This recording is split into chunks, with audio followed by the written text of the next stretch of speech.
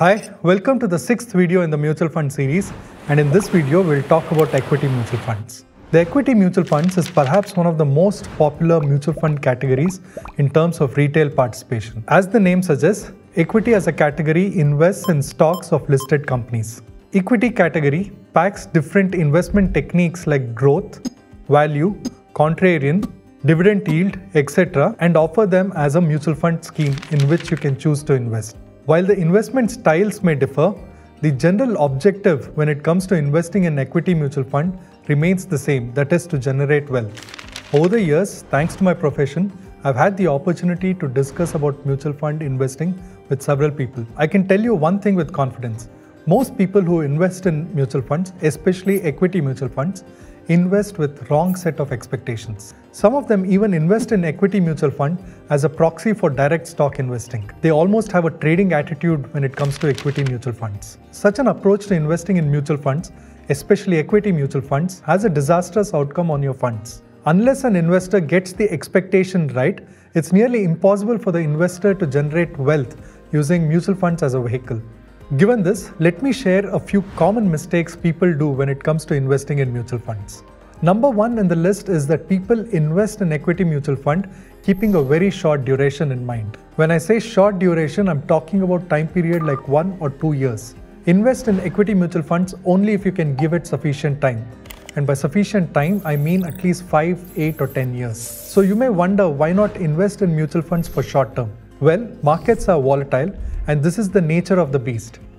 If you have to deal with volatility, the only way you can do so is by giving it time. You may have heard of the phrase, time heals everything. Well, this is true for volatility as well. The next thing is that people switch between funds very frequently. It's almost like switching tabs on your browser. People switch from fund A to fund B for no real reason.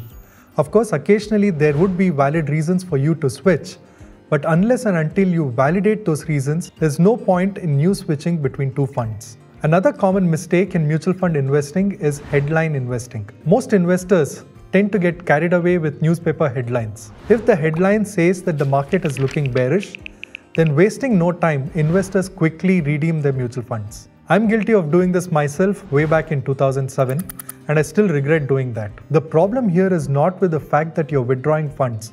The problem is that you're actually hampering the compounding effect at play. So please do keep these things in mind when you start your investment journey in an equity fund. Moving ahead, let's explore the equity mutual fund universe.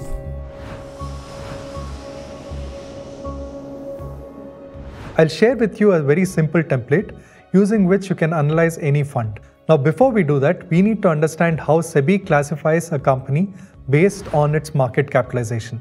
And this is where SEBI's October 2017 circular comes into play. As per SEBI, if you arrange the companies in order of its market capitalization, then the first 100 companies would be classified as large cap companies. Companies from 101 to 250 are considered as mid cap companies. Companies beyond 250 is considered as small cap companies. Keeping this in mind, let's look at how SEBI's circular defines a large cap mutual fund. As per the circular, if an AMC aspires to run a large cap equity scheme, then the fund manager should ensure that 80% of the funds are invested in large cap companies. If the fund manager invests 50% in large cap and another 50% in mid cap, then that's clearly a violation of SEBI's circular. So any large cap mutual fund should ensure that 80% of the funds are invested in large cap stocks. Let's validate this by looking at the portfolio of a large cap fund. By the way, you should know AMCs are mandated to declare their portfolio once in every month. So if you're interested to know what is the portfolio composition of a particular fund, please do visit their site and check for the latest declaration. For the sake of this discussion, I've picked DSP's large cap fund called the Top 100 Fund and see how their portfolio is structured. As you can see, investments in large cap stocks such as HDFC, ICICI, HCL, Axis Bank, etc.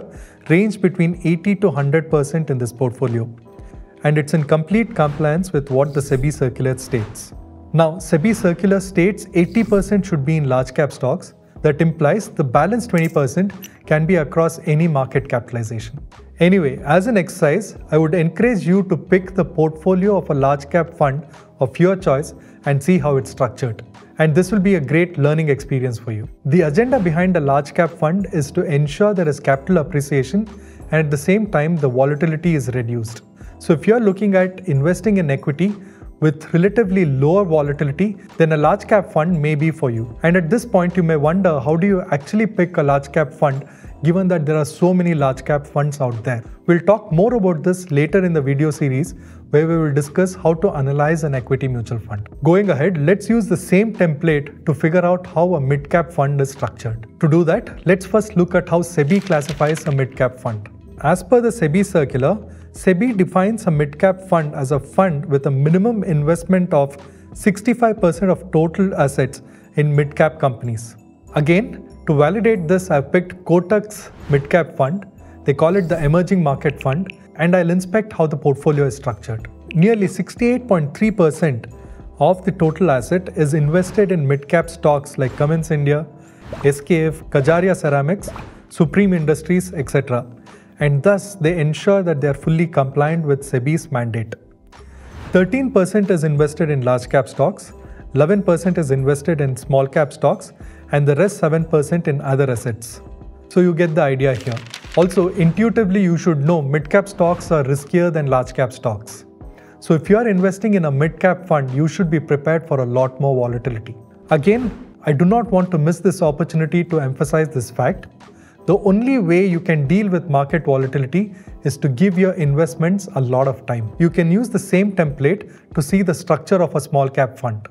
Apart from this, we have the large and mid cap fund, which is basically a mixture of both large cap stocks and mid cap stocks. Please use the same template to understand its structure.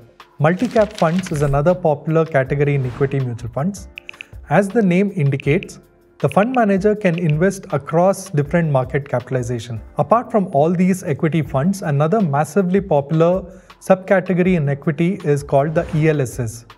It stands for Equity Linked Savings Scheme. An ELSS fund is basically an equity fund with a tax advantage to it. Under Section 80C, by investing in an ELS fund, you can save up to 1.5 lakhs. But once you invest in an ELSS fund, you cannot withdraw those funds for the next 3 years.